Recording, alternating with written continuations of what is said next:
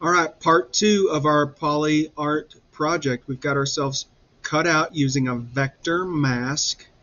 And now it's time to go ahead and do the filters. Now, like we talked about before, a smart filter would be awesome, but unfortunately, smart filters are not going to work for this particular filter that we're going to be doing.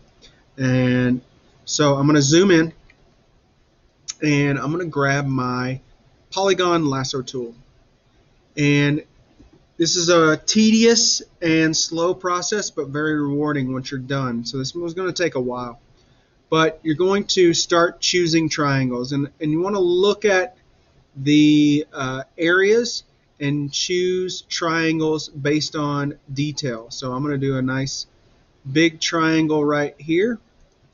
And it just makes a selection. That's all, just like we've done earlier, making selections. Now, make sure that you're on the right layer. So you're not on a mask. You're on the layer that you want to do. Again, this doesn't show it, but I'd like to have a copy of this just in case I don't like what I did. I've got a backup. And then the filter we're going to do is filter, blur, average. And it's just going to take the average of all the colors in that one spot and blend them together. And boom, it just made one average tone. And then since I'm on create new, I just need to click outside of the circle. If I try to click inside the circle, that's where it causes problems. Outside the circle, I'm going to make another triangle and close it and do it again. Filter. But here's what you want to notice. Look right there. The last filter is right there. So you could click right there and it'll do the last one. Or if you notice that there was a keystroke associated with that, Alt Control F. It's a little awkward to hit all at once, but you just get all your fingers in the right position. You can just Alt Control F until your heart is desired,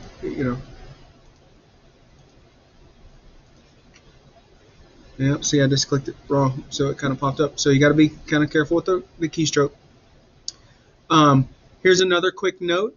And as you get smaller or more detailed, you need to make smaller triangles. Okay? And even smaller still. So I'm going, now let's say you're having a hard time with this tool and you're clicking, it's just not closing, it's not closing. You can always hit enter and that will close it off. And that one looks bad, so I'm going to redo that one, deselect. Or if you're getting really bad, you're like, what the heck, it's all over the place. You can hit escape and that'll get it out. Okay, so escape or enter will set it. But just keep making lots and lots of triangles. Okay, this, like I said, this part takes a while, but you can get it with some time. And so with some time, I zoomed out and you can see here, on this layer right here, I've got quite a few more triangles. This is probably 20 to 25 minutes worth of work.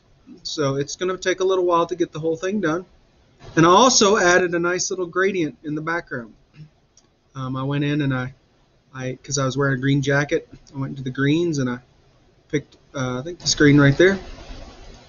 And then I also made it from linear to radial. Kind of move that circle around. Maybe scale that up a little bit. And set a background. We can do that when we're done. But you'll have all these triangles covering the entire length of your body. And again, when you get to the big areas like up in here, do nice big triangles. When you're in detailed areas, do smaller triangles.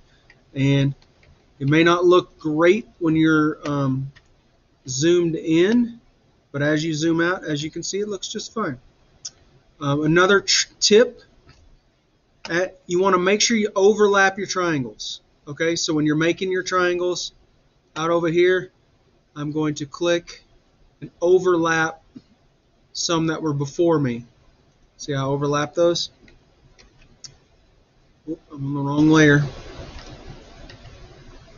Make sure I'm on the right layer. There we go. Boom. And if you find little gaps later on, you can just zoom in and clean those up with, guess what? More triangles.